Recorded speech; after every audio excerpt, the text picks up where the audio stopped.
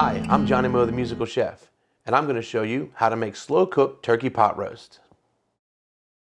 Turkey is a very lean meat, and it's a great substitute to your everyday beef pot roast. With this recipe, you can cut the fat and still have all the flavor. We're going to use a drumstick and a turkey wing. Great blend of dark and white meat for this dish. We'll start by heating a tablespoon of oil in a hot pan. Generously season the turkey with salt and pepper and place it seasoned side down in a hot pan. Now season the other side with salt and pepper as well. After about 4 to 5 minutes, flip the turkey, making sure it has a nice golden brown texture. This will lock in all those juices when we put it in the slow cooker. Now that our turkey is browned on both sides, let's remove it from the pan and place it in the slow cooker. Now we'll add 1 cup each of rough cut carrots, red onion, celery, and about a half a cup of rosemary and fresh thyme. Top this off with a quart of vegetable stock, just enough to cover the turkey about 3/4 of the way.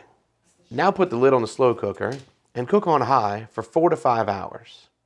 After about 4 or 5 hours, we'll remove this from the slow cooker and put it right into a nice casserole dish. Now we'll gently ladle over all those delicious vegetables and herbs and broth that we cooked this with. With the fresh produce and the fresh herbs, that's what makes this just like what Grandma used to cook.